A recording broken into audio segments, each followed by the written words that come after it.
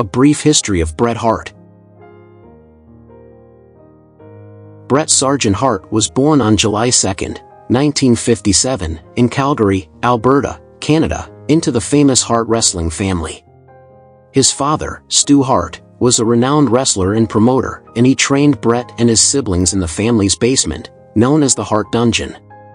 Bret began his wrestling career in 1976 in his father's promotion, Stampede Wrestling.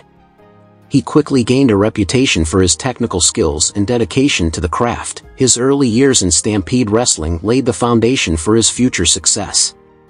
In 1984, Bret Hart joined the World Wrestling Federation WWF, now WWE.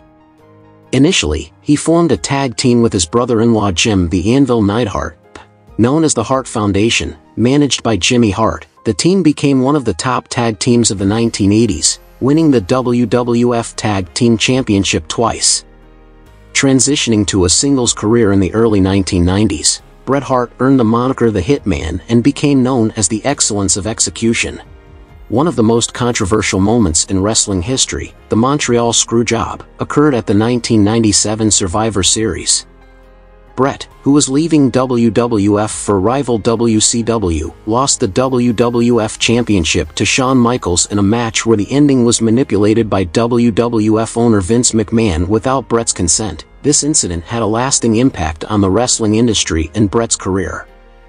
Bret joined World Championship Wrestling WCW in 1997 but struggled to find the same level of success due to poor booking decisions. His career was cut short in 2000 after suffering a concussion, leading to his retirement. Despite his turbulent career, Bret Hart's legacy in professional wrestling is profound. He was inducted into the WWE Hall of Fame in 2006 and is celebrated for his in-ring work, storytelling ability, and influence on future generations of wrestlers.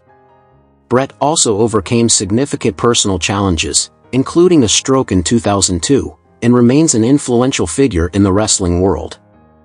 Bret Hart's career is marked by his dedication to wrestling excellence, his technical skill, and his role in some of the most memorable moments in wrestling history.